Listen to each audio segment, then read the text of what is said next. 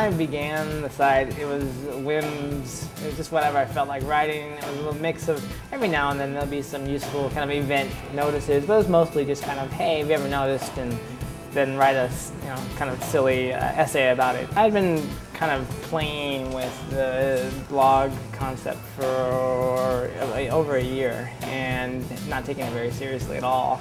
I touched base with Scott Durham from the Central District News.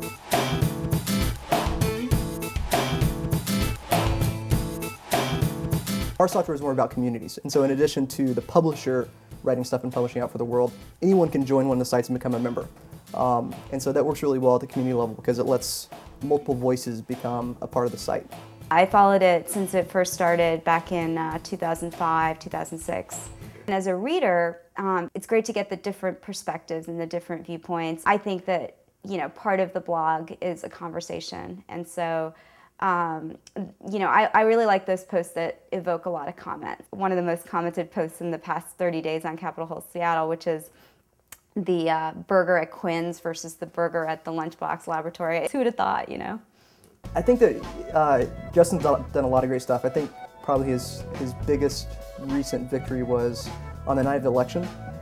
He was out on the streets on the Hill once Obama clinched the victory, and he was out there with his iPhone as these spontaneous street parties erupted. He was out there covering all that, taking cell phone pics, immediately posting them up to the site, and created this real-time narrative as the things unfolded up there, which is like the perfect example of how this kind of stuff should work. In retrospect, it's just such a natural thing to have gone out and covered, but it was funny because that night I actually hadn't made plans. I had been at an election night party with my family and friends, and as we were coming home I saw helicopters, and I knew that something was going on, and so thank goodness my iPhone was fully charged, and I was ready for it.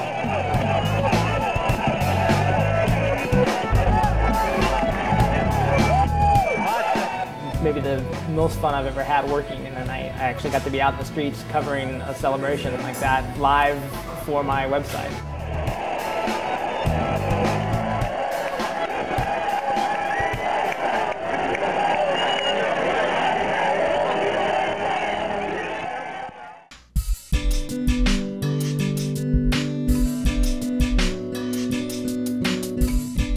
The trend in the industry, and I think the way that the internet has allowed news to grow, is really about lots of different sources telling the story.